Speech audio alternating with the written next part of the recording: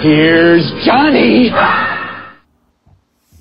Been a month since my last few videos. I really didn't have anything much to do for one, or it's just this time of year. I hate winter, and I'm not into the holiday hoopla, but since Star Wars was coming out, I went to see it. First of all, I watched most of the videos against it. Oh, Solo sucks. This will suck. Damn, Disney ruined Star Wars. And all that bullshit. I actually liked Solo. It wasn't that bad. Granted, should it been made? I don't know. Did it add anything to the other movies? No, it just was a fun little story, I thought. Before I go on about Solo wasn't that bad. This isn't about that underrated movie. Okay, like always, I watched few movies before this. I was going through all of them, but it got later and later. So I just watched The Force Awakens, then Last Jedi, and I did it the lazy streaming way. One on Disney Plus, then other on Netflix, other than using my own copies. Weird thing, I heard somewhere was paying people to watch all of them on Disney Plus. Okay, where was I? I can do it without streaming any. And not all of them are on Disney yet.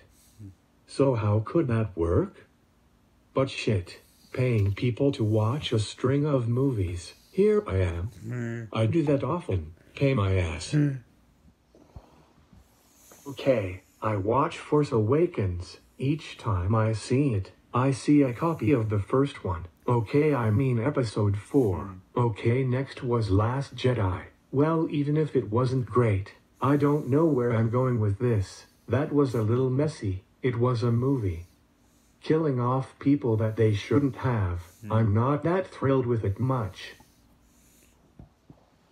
Now for Rise of Skywalker. As I said, I watched videos against it. Being who I am, I'm not a popular opinion type guy. With that said, although I thought more messier than Last Jedi, I did like it. Well, things with it were weird.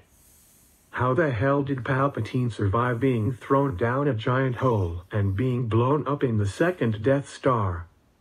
Though Darth Maul in Phantom Menace survived being cut in half and also falling in a hole, but he showed in 2 animated series then Solo.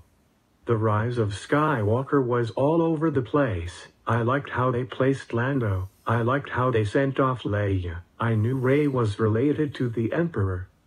I don't know why did they call Rise of Skywalker. Every Skywalker and Solo died. Although Rey adopted the name, she's still a Palpatine. There are few unanswered questions. Will Poe get together with that chick in the helmet? Is Finn Force sensitive?